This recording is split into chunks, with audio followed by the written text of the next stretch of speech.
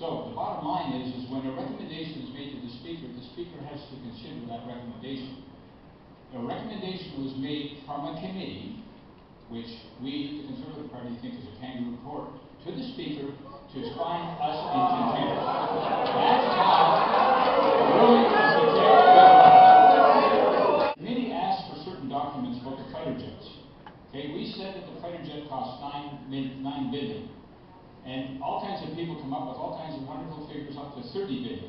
So the committee wanted to see what we were basing the $9 billion cost on. There's even rumors that there's no engines in these jets. That's how bad it got. Nevertheless, we delivered all the papers, and in spite of that, they went ahead and recommended to the Speaker that our government be charged with contempt. Unfortunately, that's why we're in the election. But they could not take yes for an answer. They had the documents in their hands when they voted for contempt. They shut down the Parliament twice. They were found in contempt of Parliament. And now they're trying to do without the voting subsidies.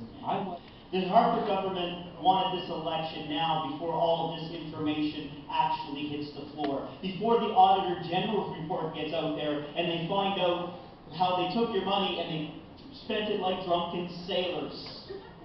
When you disrespect Parliament, you disrespect the Canadian people who put the MPs in those chairs. You disrespect Parliament. It is a government that is closed and controlling and does not respect the Canadian people.